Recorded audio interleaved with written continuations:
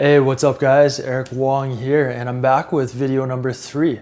So hopefully you guys have been enjoying this content on nutrition-itsu so far. Video number 1, we talked about the overview and whole natural foods. And remember, that is the foundation. If you're not eating whole natural foods, none of this other stuff matters. It does not matter at all. So until you master that, that's when you move up to the next level. Focus on eating whole natural foods. Then you start to think about you as an eater, and you can, not necessarily do those things independently, so you just do one thing at a time, but you get your focus down first, then you keep the other stuff in mind. And once you've got down whole natural foods, you move up, you get that you as an eater stuff, get that down pat, and work on that and focus on that. Then when you've got that down, you move up to macronutrients. So macronutrients. 3 main macronutrients. What are they? Probably say them in your head right now. You got your protein, you got your carbs, and you got your fat. Okay, so those are the 3 main macronutrients. And you've probably heard of those before, but for those of you who might be new, just getting into this whole nutrition thing, protein, that's basically the macronutrient that builds your muscles. That's how we all know it. Does some other functions in the body, but think of it in terms of muscle building. Carbs, those are the things that are evil and the things that typically provide quick bursts of energy. Okay, also does other things, but that's a main thing there. Fats are important for hormones, so the building blocks for hormones, and also building cell walls, building your cells basically. So in terms of these 3 macronutrients, 2 of them are definitely essential. And those would be protein and fat. Okay. Carbs are actually not 100% essential. You don't have to eat them to survive. All the other stuff, you have to eat them to survive, but you can get away with not eating carbs because your body can take things like fat, things like proteins, and break them down into carbohydrates that your body uses for fuel. However, doing that is not as efficient as just taking carbs in, because then there's no conversion processes happen. You can use carbs as fuel right away. Okay, a little bit more advanced stuff that we don't need to talk about right now, right yet, because we got to focus on, what are we doing with these macronutrients? Now, for the most part, it's easier to think about in terms of foods as opposed to, oh, I'm going to eat, I'm not a calorie counter. Calorie counting can work, but I don't think it's necessary, and I think it adds an unnecessary burden on your time and your energy to figure out. There's easier strategies to achieve the same result. Now, if you're an elite athlete trying to cut weight, I do count calories for those athletes. I make sure that the macros are a certain amount and the overall calories are a certain amount to get the result, because we're on a time deadline. It's super important that we get this weight dialed in exactly on a certain date. Okay, there's no compromises allowed. But if you're eating for a lean body, for just performance in the gym, but you're not a professional athlete, or just being healthy, it's unnecessary. Now, I'm not saying it's something that you should dismiss completely. I think it's actually good for you to do it for a period of time just to get an idea of what calories are all about, a rough idea of how much you're taking in. But again, all those things are estimations. This piece of chicken, how many calories, how much fat, how much protein does it actually have? It's just an estimate. So it's never an exact science. All right. So that's just my little rant on calories. Now, how do you go about eating the right amounts of protein, carbs, and fats? Well, there's some things that you got to think about in terms of individualization based on your body, your age, and what workouts you're doing. But I'm just going to give some general guidelines, and that will help most people here achieve their goals. Okay, it'll get you on the right road, at least get you on the right thinking, and then you can adjust and tweak accordingly. Okay, so I like to think of it in terms of plates. You got big plates and you got smaller plates. Now, if your goal is to build muscle or maximize your performance, for the most part,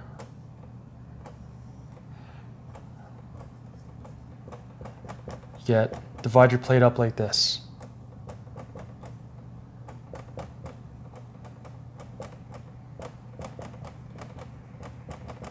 Okay, and that's going to get you eating what you need and what's good for you. A protein fat, remember we're going down, whole natural food, so that's meat. Some type of meat always has protein, usually always has fat, unless you're eating boneless, skinless chicken breasts, which are the worst tasting piece of chicken on the damn bird. So some kind of natural meat here, fruit or starch, and then a fruit or veg there. This way, you've got protein, you've got carbs, you got fat. Don't have to think about it too much. Look at the proportions. Protein, fat makes up a big proportion. This veg fruit could make up the other half, or veg and starch could make up the other half of the plate. But that, for the most part, is very simple to look at, very simple to understand. Set your plate up like that, and you'll be good to go. You'll be getting some good amounts of protein, good amounts of carbs, good amounts of fat, okay? In terms of exact portion sizes, as opposed to trying to count calories and weigh your meat, protein, palm of the hand, that's typically 1 serving of protein, all right? So the bigger you are, the bigger your hand is gonna be, the more protein you'll need, okay? Sometimes, depending on when you're eating, 1 serving to 2 servings. Typically dinner, 2 servings, earlier meals, breakfast, lunch, 1 serving. Okay, snacks you can get into here. Snacks, veg, fruit, and another type of protein. And it can be incomplete or complete. Now, the difference between an incomplete protein and complete protein, incomplete proteins don't have all of the essential amino acids. Those are things like nuts, beans, legumes, lentils, nut butter, things like that. Complete protein has all the essential amino acids, meat. When you think of complete protein, just think meat and you're good to go. Other complete proteins, dairy, that's pretty much the other most abundant one in our diets, okay? Soy is actually also a complete protein, but I'm not a big fan of soy because of other things, GMO. A lot of soy is GMO, and even the organic stuff, that stuff can mess with your hormones. It tends to contain these little compounds called isoflavones that interact and kind of act as estrogen. And those things, especially as guys, you don't want more estrogen in your body typically. Get enough from the environment, from plastics, from pollution, petroleum products, all that kind of stuff, all right? So I typically avoid soy, I don't eat soy. So for a snack, say you're eating between meals, it's not a major meal, have some type of protein source. It could be incomplete or complete, and then have a veg or a fruit there. And it's a little bit smaller than your major meal, okay? So this is a very simple way to go about thinking about what to eat in terms of macronutrients. You don't have to count calories, just make sure your plates are divided up like this. Now, if you wanna, depending on your goals, again, your body type, fat loss, what workouts you're doing, this can be individualized. And actually, this is something that I'm gonna be doing with all my Power Dojo members, and gonna be talking about how to integrate these things with the specific workout that I'm delivering next week. So they're getting the new workout of the month next week. And the goal is strength, cardio, and fat loss. And I'm gonna show you guys how to eat around the certain workouts, around the different days to maximize those 3 things. Okay, so if you're interested, make sure you check that out, make sure you join. It's a great community and you'll get huge benefits from it. I'll be able to coach you through whatever you want, whatever your goals are. Let's talk one of the more popular concepts right now, and that's meal timing. So right now, there's 3 biggies. You got 16/8 fasting, popularized by Martin Birkin on his site Lean Gains.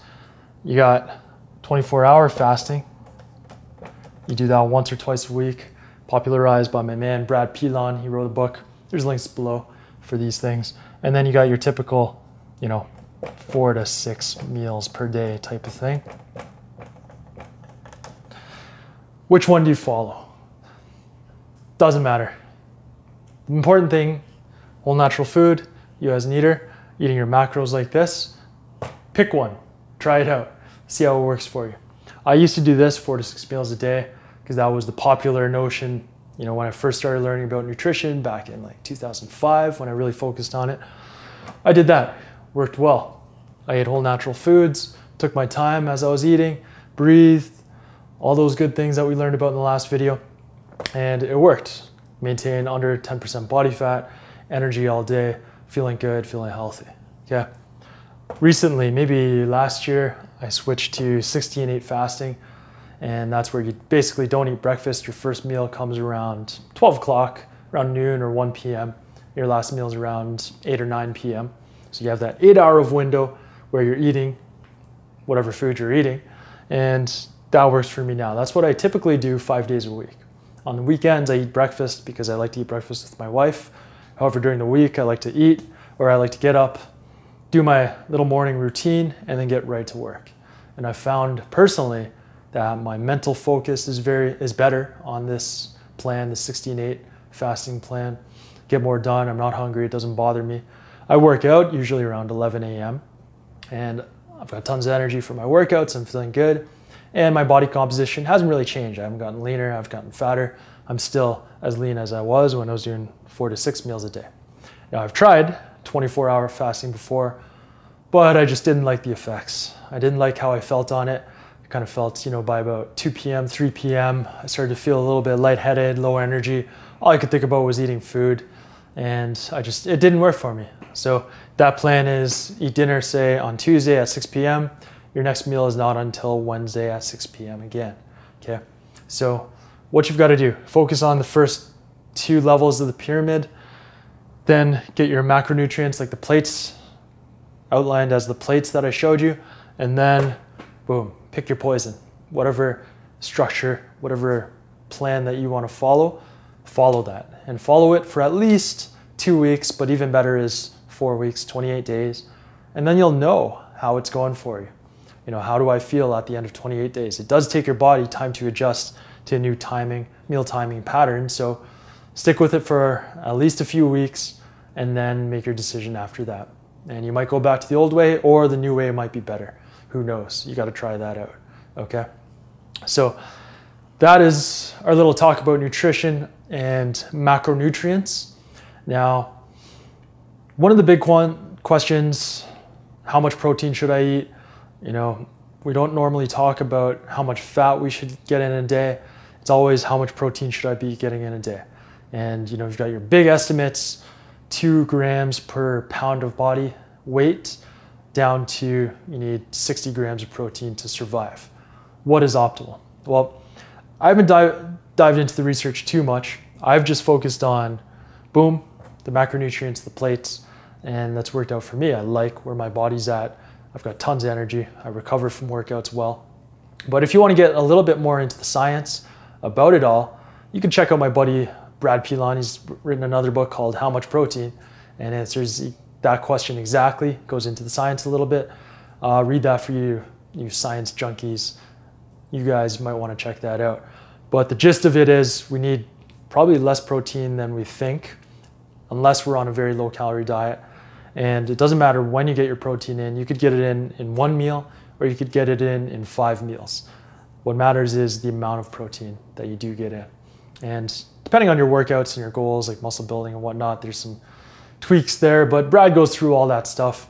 If you're following my plates, you'll be good to go. And you're eating the right amount, you're eating whole natural food, you're good to go. All right, but if some of you guys like all the facts, you're fact finders, then check out that research that Brad has put together in his book, How Much Protein. Okay guys, so that is video number 3. We're done talking about macronutrients. Next up, video number 4, we're gonna discuss micronutrients. So micronutrients are things like vitamins, minerals, the different types of fats. We're gonna break those down a little bit. Supplements, the always popular topic of supplements, and all that good stuff. Okay guys, so thanks again for checking me out, and I will talk to you soon. Later.